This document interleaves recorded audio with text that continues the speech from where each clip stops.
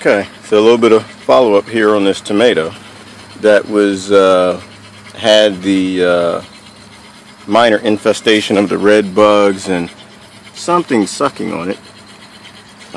This is about day 6, to be honest with you. I have to look at the video and capture the exact days, but I think it's day 6. And you know, we didn't see any results after day 2, so I stopped recording it and came back till I got a final result, or waited a week.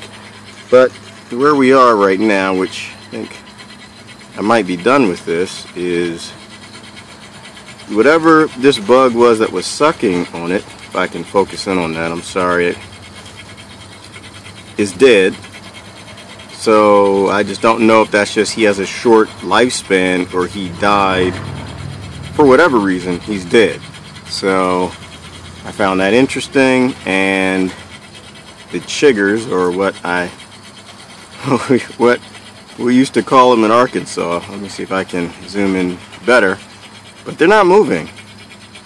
And tried to poke one. Let me see if I can poke one and get it to move. But it's not. You have to apologize. I have to apologize for this camera, but they're not moving. So I'm not entirely certain if they're dead, but they're totally unresponsive. And I might be able to get a better zoom. I don't know, I think that might be the best I can do. So in an attempt, let's see if I got the right one here, to get this thing to move, I can't. I touch it, he looks like he's dead. Watching these things crawl all over, either he is intoxicated with juices from this tomato, or he's dead. And this one here, I can't seem to get a response from him either. So I just touch him and he falls off. Down here, these 3 guys, I touch him, not getting a response. Touching him, I believe he's dead as well. So actually I think I can just knock all of these guys off. I'm going to try to get a picture of one up close, but either Compost tea created a film, and I kind of expected, if it created a biofilm, which is what folks say, that they would just leave. But it appears that maybe the Compost tea killed them. I don't know. What I'm noticing here in the soil is there's still some alive in the soil. So there's one right there who's alive and well in the soil, and that's kind of what they look like crawling around. But all the ones on the plant are dead, and for some reason he's not climbing on the plant.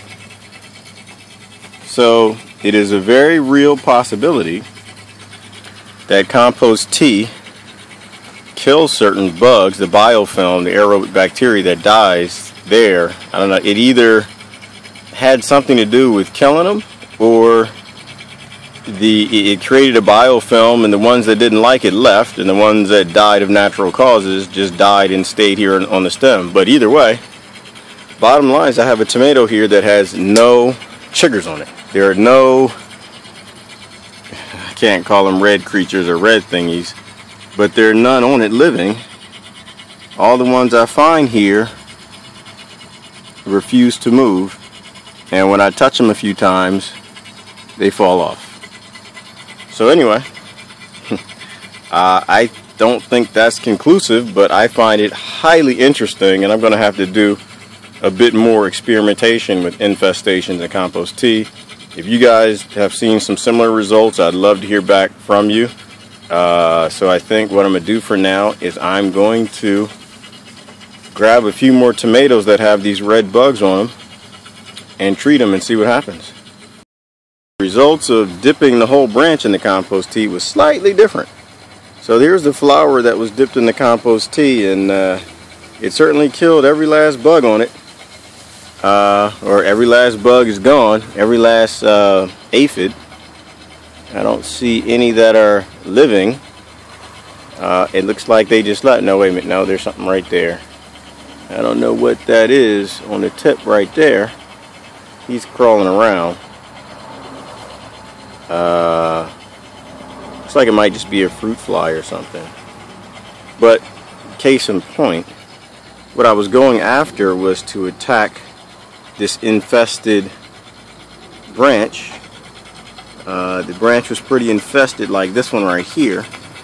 Actually, it was worse. It had aphids all clumped up on it like that. And now, I guess it killed all the flowers, but all the aphids are gone too. So what does that mean? I have no idea.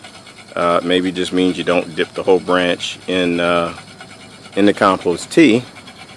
Or it just means that they really don't like compost tea.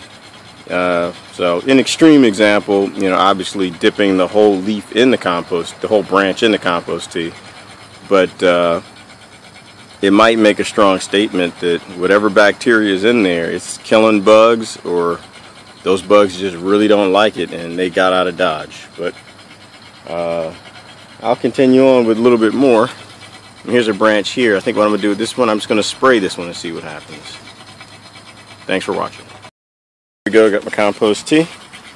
And really should strain this. I'm going to kind of do this real quickly, but this is about, what's in there? She's about maybe halfway full.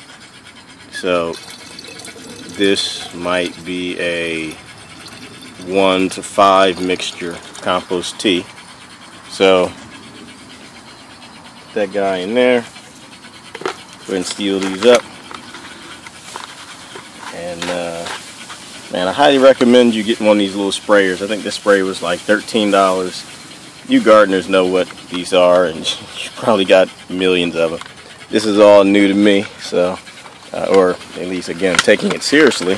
But definitely get yourself a sprayer. Don't get a used one if you're trying to do the organic thing, because I guarantee 9 times out of 10 some real nasty stuff has been in this guy.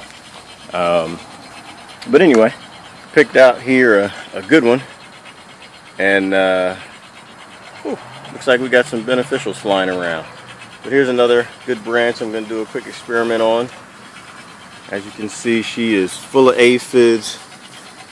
It looks like the whole top, use my hand as some sort of a measurement, but it's got to be about 5-6 inches just full of aphids.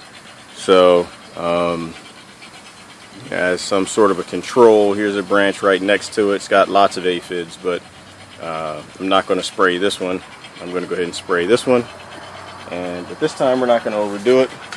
We're not going to use a dunking method. We're going to spray, and I'm going to attempt to do it in a way that doesn't spray them off. So let me see if I can just, I don't want them to fall off. Kind of just want to get it pretty soaked. And yeah, there you go. That's the stuff. Breathing it in too. Doesn't that just smell and taste delicious? I see why they call it compost tea. Anyway, she's so sprayed down. I'd say that she even scared a mosquito. Anyway, she's so sprayed down that she's got droplets of water mixture with compost tea. So let's go away, wait a day or two, and see what happens.